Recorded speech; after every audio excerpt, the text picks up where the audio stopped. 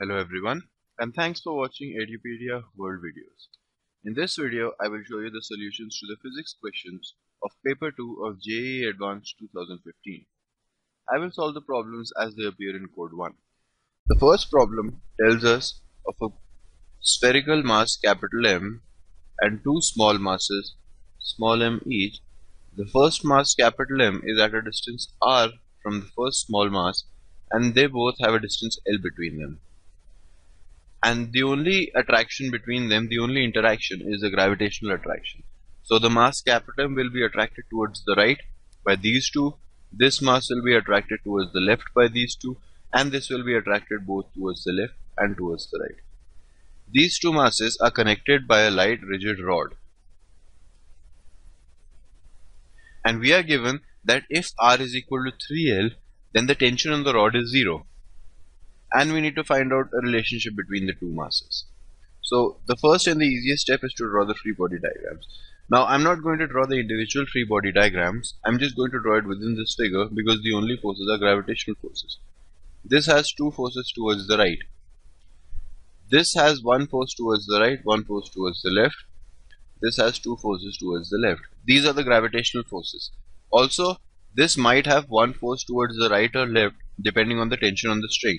But it's given to us that the tension in the rod, and it's given to us that the tension in the rod is 0. Right.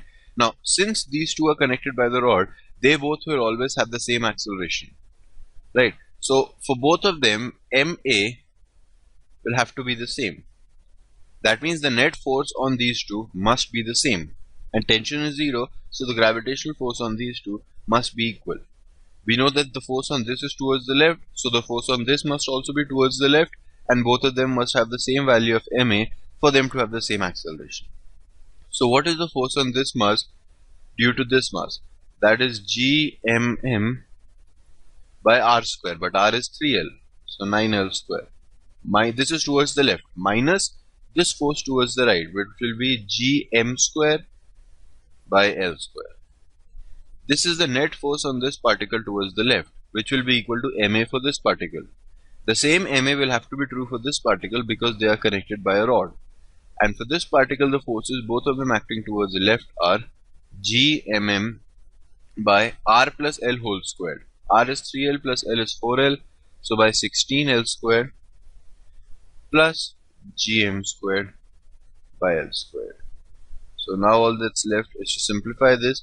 We get this minus this, that means we get 7 gmm by 16 times 9, that is 160, 144 l squared is equal to 2 gm squared by l squared.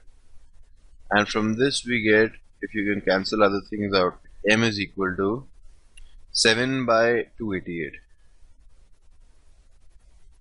capital M. But we are given in the question that m is equal to k times m by 288. So our answer to this question is k is equal to 7. Thank you.